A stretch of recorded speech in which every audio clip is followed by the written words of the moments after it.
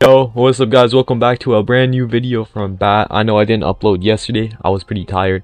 But anyways guys, today what I'm actually going to be talking about is a DEEPWOKEN talent that in my opinion is probably one of the best talents in the entire game. And this talent can honestly single-handedly buff your elemental resistance by 20% if you know how to abuse it. And in this video, I'm going to be teaching you guys how to do just that.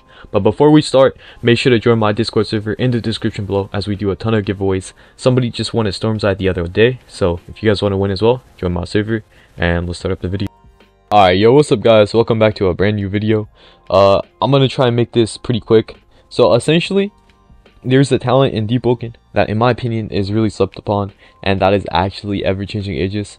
And what Ever-Changing Aegis actually does is pretty much, if I got hit by like, let's say Gale Breath, right guys, I would have 20% less resistance for Gale Breath. However, the first move that hit me is going to deal 10% more damage, and it alternates depending on what element you get hit by, if that makes sense. I'm going to have the wiki there on the screen as well, so you guys can read that if my explanation wasn't good. But back in the day in DEEPWOKEN, this actually used to be like one of the worst talents in the game, and everybody thought it was trash. And also, instead of 20% and 10%, it was 25% for both, and it got buffed. But what people don't realize is, if I get hit by like a Gale Breath mantra and I parry it, then I'm just gonna get Gale Breath resistance for their next mantras. So like the most simplistic way I can put this is, if I'm fighting a single attunement build, I basically just get 20% resistance against them for completely free, and that is pretty overpowered. So if you're running 1v1s, this is pretty good. For ganks, this is pretty good, because let's be real guys, as long as you can parry, you're gonna get some good resistance.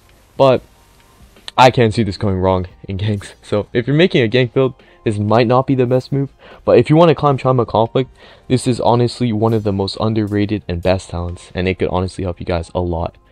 The requirements for it are 25 intelligence, and with that you can also put 5 more into intelligence and get Ether Conduit. And what that does is, if you proc the Ether Adept talents 3 times, you'll get a damage buff. So like literally pick up Ether Absorption and Ether Conduit and you get a free damage buff. So yeah, hope that guys helps you. I don't know, bro. I've recorded it so much time, so yeah. Make sure to like and subscribe, and goodbye.